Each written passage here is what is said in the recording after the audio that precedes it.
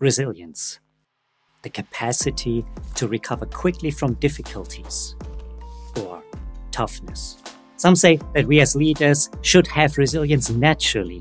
Of course, that's not the case. Even before the year 2020 and the pandemic, resilience was a big topic in the leadership industry, in the community, in business, and in life in general.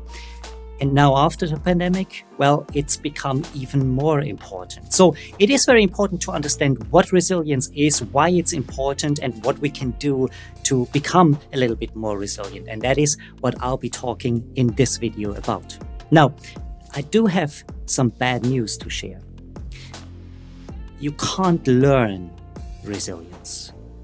But don't tune off yet, because there are a few things, there are habits and traits that you can develop that will support resilience. So keep watching. Oh, by the way, if it's the first time for you here, my name is Karl-Dirk Liefert. Here in this community, we want to learn, lead, and live together. And if it's not the first time and you have seen me a couple of times and haven't clicked that subscribe button, now is the time. Now let's get back into our video. Why is resilience important? As a leader, that seems a fairly obvious answer, because the people who you lead, they look up to you. They want to know that everything's going to be all right.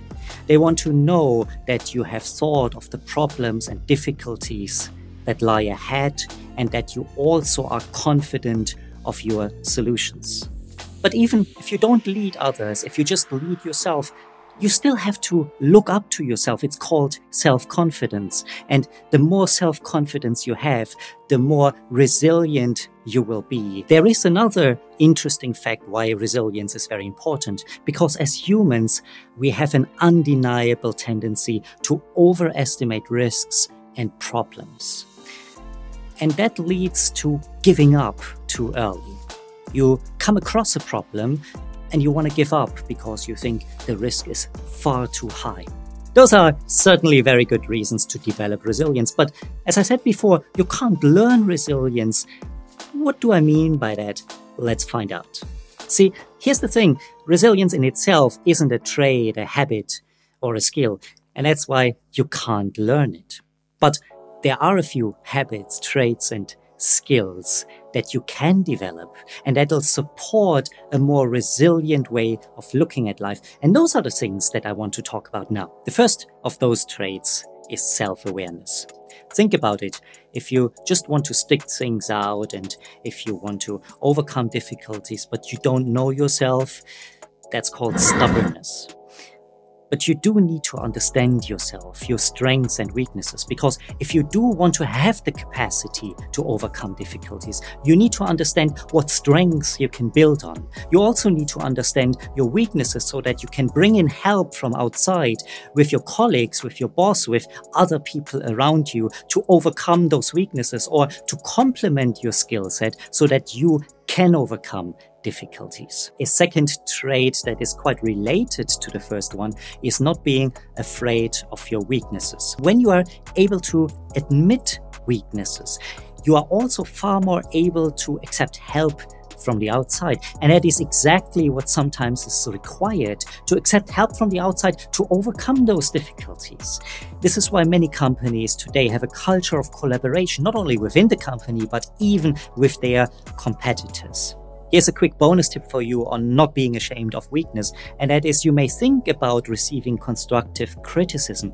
Very important, but I dare you to go one step further, that when you've received constructive criticism, that after you have overcome that specific problem or weakness, you go back to the person who brought it up and you tell them about it.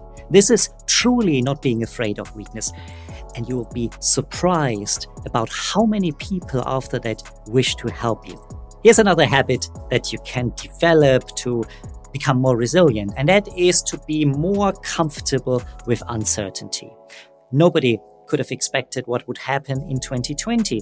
But one thing that the year taught us is that we can deal with uncertainty. Yes, sometimes not as well as we would like to, but when things happen to us, we react. And the more we practice that reaction, the better we get at it.